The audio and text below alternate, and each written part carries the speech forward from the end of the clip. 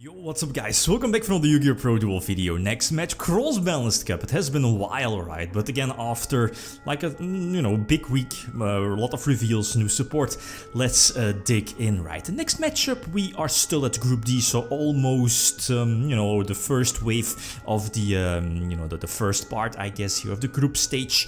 We have Fish OTK featuring Frogs, Synchro, Light and Darkness Dragon, Deep Sea King, tribute summon, Dasgust, special summon those fishes from your deck like Fish Bardic Blaster and Synchro summon away. A deck list from 2011, by the way. It's going to take on a deck list or a deck, an archetype, pretty much 1 year later from that particular list from 2012. You have Windup, so pretty much one of the first Windup deck lists, and again, I feel the deck speaks for itself. 42 cards in the main deck. There is a super trap lineup with Torrential Tribute, Solemn Warning, the one of Solemn Judgment, but mainly the Windup HANDLOOP, right? So again, Windup Hunter being legal, at least for now. I'm going second.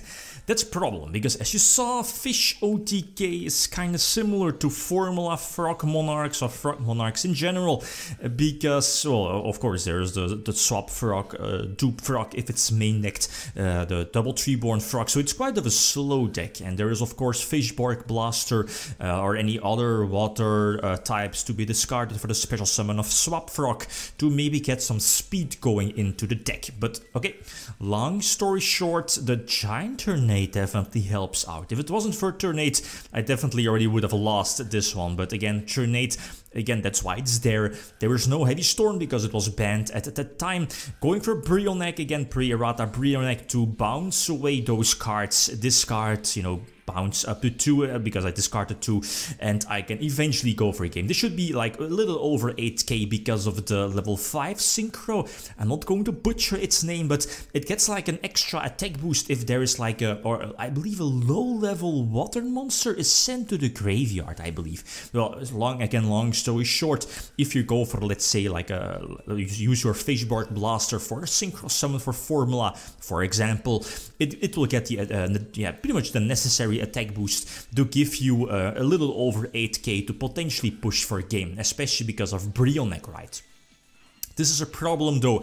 Again, going second against a deck like Windups is terrible, especially if you're like a deck that doesn't really have access to too many hand traps. I believe DD Crow is pretty much the only hand trap, and it's crucial to, like shut down a potential Windup Red, I believe the name is. But even then, one DD Crow is far from enough. So Windup Red hits the board again. That's the thing, right? Windup HANDLOOP, pre-ban list, full force, I guess, Windups, and that you're seeing here is how powerful Torghite was back then. Like one of those early cards in the Exceed era that, like, if you had Torghite or had access to Torghite, as in your deck, you had like a mile, or you were miles ahead over your opponent's deck because it was so powerful. And if you remember from back then in the TCG is that, and I remember it very well, is that early Exceed era, I believe that was post Windups though, at least post this deck list, is that, if you remember correctly, is that if let's say Sangan was detached as an Exceed material for like Levier or Zenmains, back then, early Exceed era, it was ruled in the TCG that Sangan would search, even though it was, detached from like, from an Exceed material, but that's obviously not the case, and it was quickly corrected after some time though. But I believe that was like very early 2011. I remember playing it back then with like agents, so agents, story guides, detach Sangan and search. But yeah, anyway, got hand looped, that's how it is. Double Zen Mighty, that's cool. And what is it, Giga Brilliant? Detach and all of your monsters will gain like 300 attack. I believe it's only attack, not sure if it's defense as well. But yeah, I mean, what can I do? If you leave the wind-up deck with like 1 or 2 Zen Mighty, I believe the name is of the Exceed, yeah, it should be, then the deck can grind or gain more advantage next turn, like the combination of Wind Up Rabbit, Banish Wind Up Red, or Banish Wind Up Magician, so it can return next turn to use its effect again, yada yada, you know, that's the problem. And okay, yeah, Dimensional Fissure is something I overlooked, but obviously it was in the side deck as well and does prevent stuff like DD Crow from activating, and that's crucial here in this you know, part of the game. So game number 4, I go first, and here I was like, well, okay, I only have one Mystical Space Typhoon, and if, again, Windups has the capability to, or has opened the Dimensional Fissure again, then it's probably going to be game either way. So I need to save the Mystical Space Typhoon, or obviously use it if my opponent is able to force it out, let's say with Tiras, for example, right? But again, long story short, there is the Dimensional Fissure, so I have to use it now preemptively, because again, if I'm not mistaken, the ruling states that DD Crow needs to be sent to the graveyard, so I waited on the first Wind Up Hunter. Again, it will be sent to the graveyard eventually, because again, Exceed materials will just be sent to the graveyard with a Dimensional Fissure on the field, and I needed the DD Crow to save my bottom here. Cyber Dragon coming in clutch, so getting rid of all the machine types on my opponent's side of the field, get myself back in the duel, and the Qualakant, you know, if it's pronounced that way, Deep Sea King is not going to help here.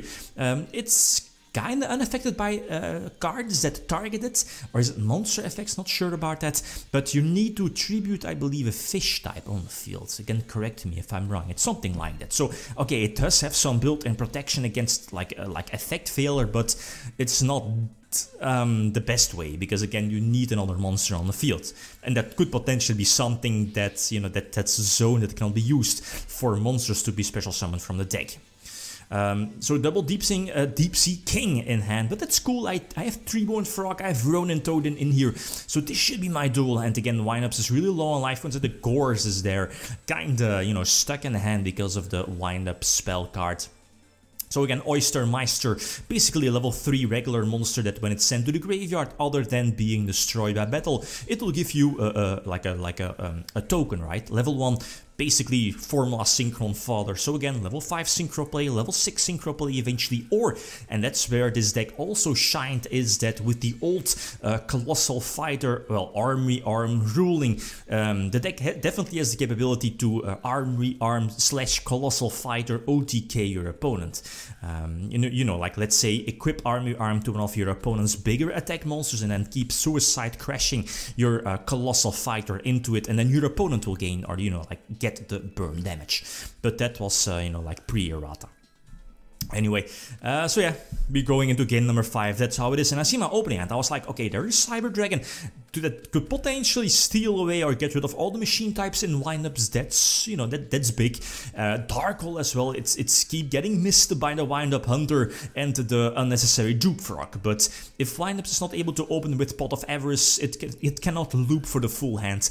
Steel Swarm Roach, that's a cool one, but Treeborn Frog is there. You know, Steel Swarm Roach could potentially negate a special summon of Cyber Dragon, but again, Treeborn is there to potentially tribute for Cyber Dragon. So, but it was discarded, so I can go for Dark Hole. But the Zenmaines.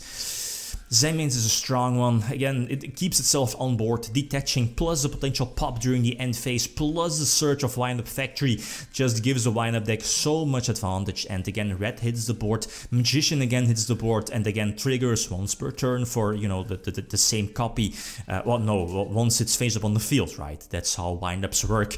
But yeah, Levier is cool. Another Windup red effect for the level 4 Utopia. Basically all non-machine types. Well, Zenmaines is there as a machine type, but that's basically it, right?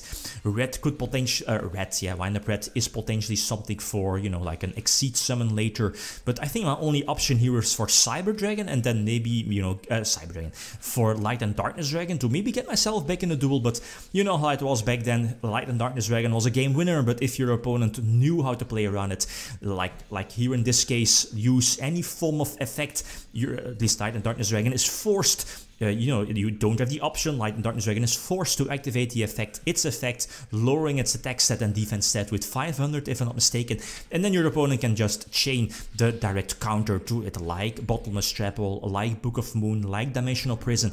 And again, Light and Darkness Dragon is not able to negate the same, or at least, you know, like a card in the same chain, right? So yeah, what can I do? Nothing really, but the HANDLOOP definitely destroyed my my hand here in game number 5. But that's how it is. So Windups move on. They get the 3 points, but Fish OTK did well, especially because, you know, it was like a 70-30-ish votes here in the early video, right? So next matchup, we have a good one. Spellbooks from 2013 against the winner from last year. So that's Performance and Pals. Same deck list. Okay, guys. Thanks for watching. Feel free to leave a comment or like if you enjoyed the video. GlitchxCity out. Peace.